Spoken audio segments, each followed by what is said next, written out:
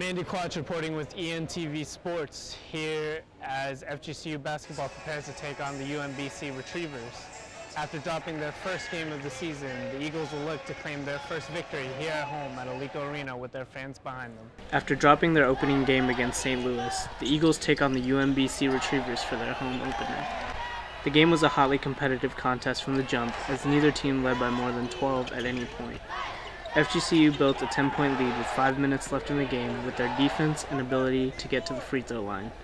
The Eagles shot 37 free throws and held the Retrievers to just 35% shooting from the field and 28% from the three-point line.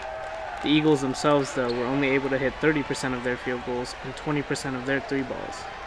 After UMBC eventually regained a 2-point lead with 17 seconds with a timely three ball, Caleb Cato had an opportunity to tie the game with a late driving layup, but was unable to draw a call the Eagles were getting all night. Cato was the best performer in the loss for the Eagles, pouring in 15 points in 35 minutes.